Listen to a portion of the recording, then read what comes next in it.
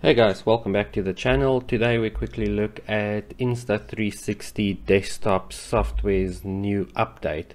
Some really nice stuff that they've changed, that they've added, which is just going to make our jobs a lot easier and more fun. So first of all, whole new user interface. As you can see here, I've loaded a couple of videos. It's all completely changed. On the left hand side you can see the videos.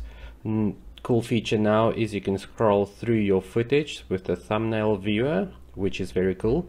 This top one doesn't, and it says LRV file required to display. So I don't know if I added the normal file and not the LRV file, but you can see the other ones pretty much displays what it is, and it's pretty smooth. It's very responsive.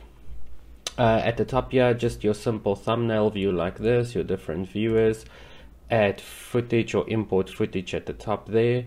This shows your local files, and then you can import straight from the camera. So you can plug in your Insta1R, 1x2, whichever Insta you've got, and import it straight from the memory card. It only reads Insta files though, so you can't do anything else. Favorite and then export. At the bottom here we can see the timeline. Everything yes the same. The timeline just looks a lot better. Also I think it works better. You can now drag where you want to start. I feel it's smoother. The last one you actually struggled to put your cursor on a thing. It felt very jittery on mine. And then obviously 360. Yeah, I'll put a link in the video below for this video. Pretty cool. I do some 360 hikes. So this is where your in and outs are. You can change this one as well. Change it back again. See if that wants to move. Yeah, back again.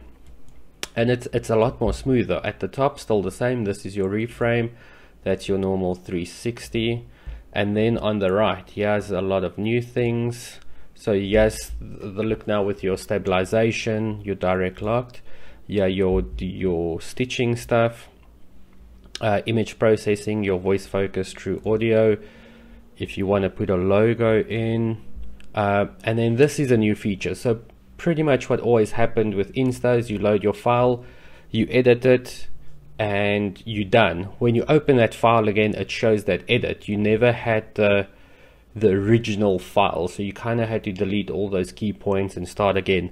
Now with project management, you can save that edit, so your original file is always intact, and you save your different edits here by create new project, which is very cool. So you can always make one video or more than one video from one original video, which I normally record in 360, do a couple of reframes.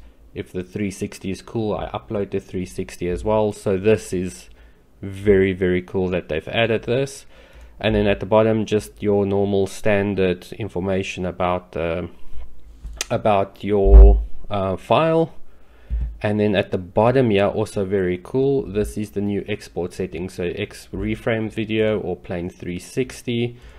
Where you want to save it. Yeah, you can make presets to have a standard presets. If you always want to record in or export in 1080 at a certain bitrate, you can make a preset here. Obviously when you export, you choose the preset and it changes all these settings for you. You can still change your bitrate, still your resolution, frame rate is locked, and then here's your encoding formats, and then export type video, and then you can choose these. I've never had good videos with these, so I don't use them.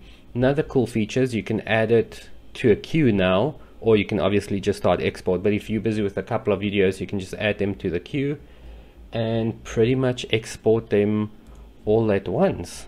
So I feel this update's very good, very needed, and that's also what I really like about Insta360 is they keep bringing out updates, which is very cool.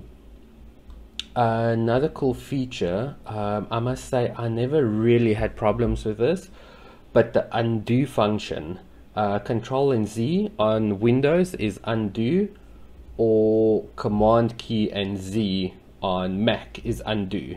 very cool thing is there's a redo button or reverse button. If you accidentally undo something, you can redo it with Control Shift and Z on Windows or Command Shift and Z on Mac, which is very needed as well. So yeah guys, quick look at the new software. I'm very excited to use it. Let me know in the comments what you guys think about it, and please like and subscribe.